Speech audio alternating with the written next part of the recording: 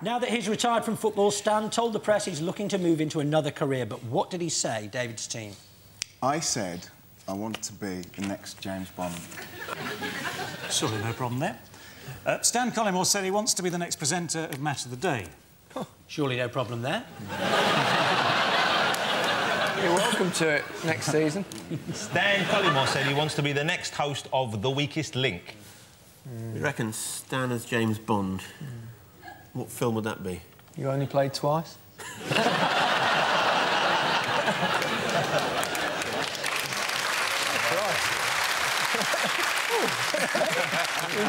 Feeling better now? Oh, I feel great.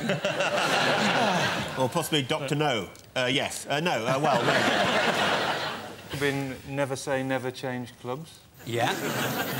I think we're a bit hard on Stan, because actually you were at Leicester quite a long time, weren't you? Is it 6 months. Yeah. Is Leicester long enough for the replica shirt makers to get to the second L? Right, I think David would make a better Bond, wouldn't he? 007, his last 3 test scores. What else was the other one? Match of the Day.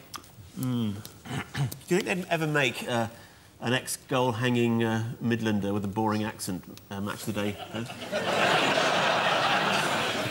No. No, never. I can see you following in the footsteps of old Vinnie Jones, doing a bit of acting, though. If you want to follow in Vinnie's footsteps, you can see him from here. They're all over Gary's face. How about James Bond? It's got to be James. I think James Do you Bond. think that Stan himself was telling the truth? Let's see if you're right. Well done, Stan.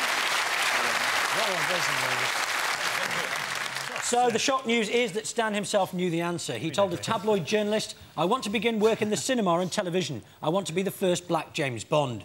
After Stan's sudden departure from Spanish club Real Oviedo, club spokesman Miguel Solis said, "It seems like only yesterday we presented him to the fans," whereas it was, in fact, this morning. The producers of the Bond films have told Stan that he is on their list, just behind Matthew Kelly at number 10,005.